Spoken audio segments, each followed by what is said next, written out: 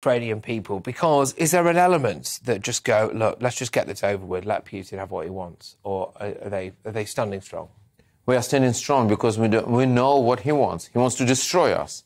That is existential, to be or not to be. Do you think if he took Ukraine, you think he'd just exterminate Ukrainians? Yeah, he will do it, but he will do it in the way that he will send Ukrainians to kill Polish people, Lithuanians, Latvian, Estonians. He will kill Ukrainians, then take them. The idea is then to take them and to go to Germany. Just 33 years ago, Germany was divided. I just want to remind you, it's not a long, long ago history. It's not a medieval story. It's 33 years ago. And if we will not react, that will mean that everything will continue and repeat. We had lunch together a few weeks ago now, and you said something really interesting to me when we were at dinner, actually. It's really interesting, this, about Zelensky. Now, Zelensky's become a bit of a rock star, whatever. Yeah. And he put a lot of emphasis on building infrastructure. And didn't you say to him that the Russians will use that infrastructure to try to invade our country? We're better trying to build our defences. That's what I told from the tribune of the parliament, and he didn't like it. I was critical, and I said that now, if we will not think about army, the roads that we are building now, they will be used by Russian tanks.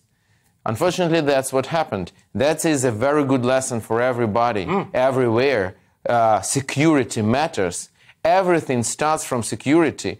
All this economic growth that West had for decades, it is based on security. If there would not be the result of Second World War and international order and international law respected, no economic growth, absolutely nothing. No. That is the lesson we all should learn. And it annoys me, right, that if Putin did something similar in this country, we'd have to get on the phone to America. We have to go. We've neglected our own armed forces in this country, and I think what Ukraine has shown is. I had a breakfast. I had a meeting with one of top generals of Germany.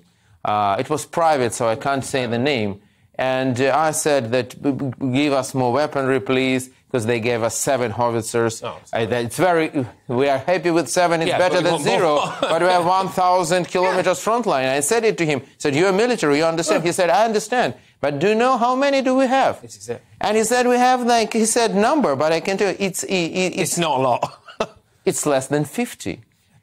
And I said, okay, what would be if Russians would come here? So that is what happened. Can I ask you a bit about Boris? We've lost Boris in this country. How do you feel about it? I should say the truth. I am very sad about it. I understand it's absolutely internal UK question. But in Ukraine, Boris is a real hero. We really appreciate what he did. And he showed leadership. That is so important. In this world where we lack the leadership, he showed it. And it was, I understand, I hope that whoever will be Prime Minister of the United Kingdom, because United Kingdom society supports Ukraine, the politicians will do the same.